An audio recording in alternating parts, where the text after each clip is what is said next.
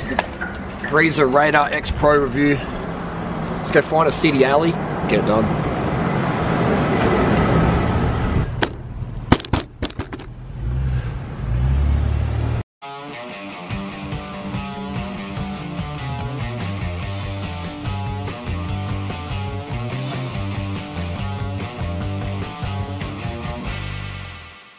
Das heutige Video beginnt mit einer Hydrationstabelle. Hast du genug Wasser getrunken?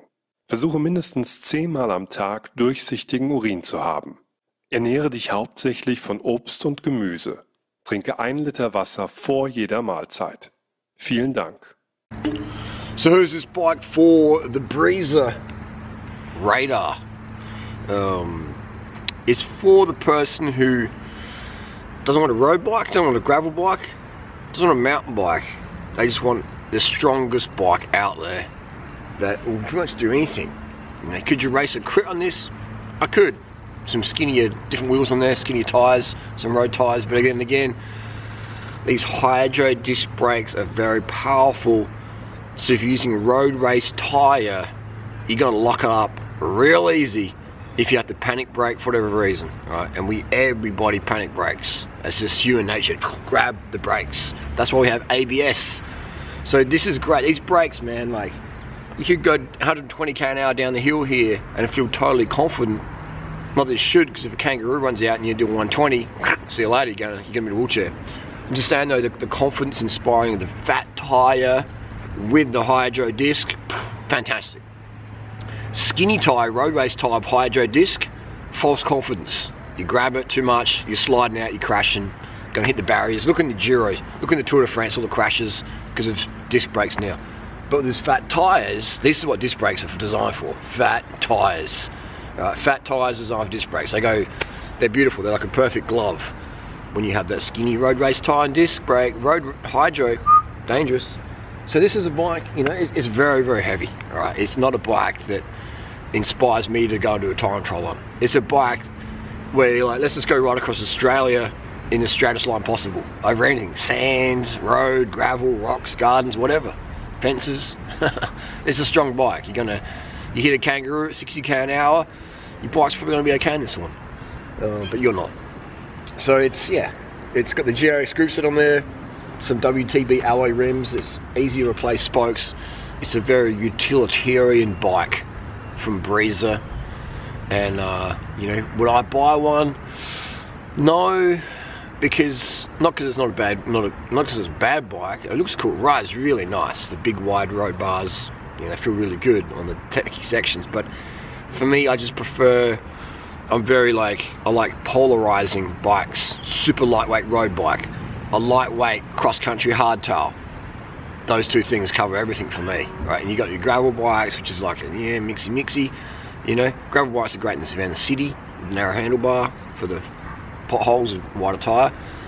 But I prefer road bikes for road, and I prefer mountain bike for mountain. Cross-country hardtail 29er. It's gonna be lighter than this, it's gonna be faster than this. But it depends what you're looking for, you know. Bikes like this, they're cool. You can load them up. You know, this is great for touring. You can really, you can probably put 50 kilos of luggage on this bike. Good luck doing that on a road bike, you know, carbon road bike. Good luck doing that on a carbon hardtail. Good luck doing that on a carbon, gravel bike. But this is steel. It can handle a lot of weight to it. Okay, so it depends what you're looking for, you know. When I tour, I don't carry that much. You know, I've ridden across Australia. I've ridden from Perth to Sydney. Perth to tip of Cape York rather. Perth to Adelaide. Melbourne to Adelaide many times. Adelaide to Byron Bay. Los Angeles to San Diego. Singapore up to Laos. And I use a road bike. You know, super lightweight. Don't carry much. So it depends what you're looking for. But if you're going to ride across Australia, Simpson Desert, this would be a great bike for that. Then again, you could also have a lightweight cross-country bike and put a trailer on the back, like a tow pick journey trailer. So there's so many options now. It's not a bad bike. You know, no bike's really bad unless it doesn't fit you. You know, unless it's just like breaking down all the time. So who would this bike suit? To someone who knows what they're looking for. They're looking for something like this: utilitarian, heavy, strong, go anywhere, just cruising, not really racing, just cruising, just getting it done. You know, slow, long distance. This is what this bike is for. Okay, go anywhere, just chilling, cruising, listen to It's a podcast bike. Put the podcast in and go do a 10-hour ride anywhere you want. All right, just 150 watts, just cruising. Got this road, that road, whatever. You know. So yeah, with 50 kilos of luggage on your bike. All right, this is sort of a around the world bike. When if you want to go anywhere. You know, if I was going to do around the world, I would ride I'd ride a road bike. You know, but that's my preferences, ain't your preferences, people. All right, so this is just the beautiful thing about the cycling industry now. So much diversity. What do you want? You want to be your fastest self. You get a lightweight road bike. You want to go carry 50 kilos of water and ride places no one ever ridden before. Bike like this. You know, you want to do Strava segments on your bike and cross-country stuff, then get a 29er hardtail. You know, so it's so many options for different people out there. And now with bike packing bags, you can put you can go touring anything now. Okay, but you can also put pannies and stuff like this as well. So it's options, options, options, options, options, options. Hope that answers the question.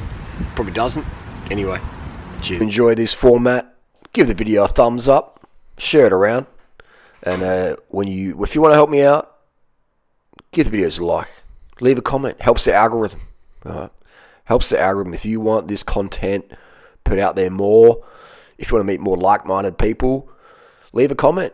A lot of people meet each other in my comment section. All right. Always leave a comment. If you want to have more like-minded people in your life, leave comments. All right. You'd be surprised how many people now have friends in their town who are like-minded simply because they met through my comment section. Cheers.